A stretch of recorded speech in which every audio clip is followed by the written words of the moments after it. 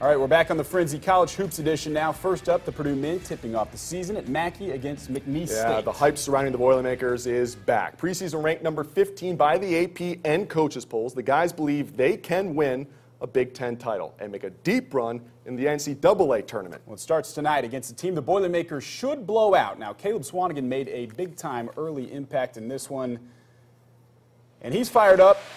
You like that? Because there's actually a fire there. It's kind of fire. Anyway, Spike Albrecht pushing the ball, assists Biggie for the flush. Tied at 10 early on. Purdue took a while to run away with this one. A little later, Swanigan doing it on the defensive end. Swats it off the backboard. Get out of here. Outlet to Spike. He tries to kiss one off the glass, but just off the rim. No worries, though. Biggie there for the cleanup and the bucket, plus the foul. 23 points, 20 rebounds for Biggie. That's a man-sized double-double. He also had 6 assists. Vincent Edwards, pretty big night as well. Drains one of his 3 threes, 19 points, 11 boards. Purdue led by 15 at the half. After the break, feeding the big fella, Isaac Haas. Dishes it back to Carson Edwards. Up and under lay-in for the freshman. A little bit later, Edwards returning the favor. Drives past the pressure, feeds it to the big fella for the two-handed dunk. 22 points for Haas as well. And for good measure, Dakota Mathias, the feed to a rim-running Swanigan. Another dunk. Purdue dominates, 109-65.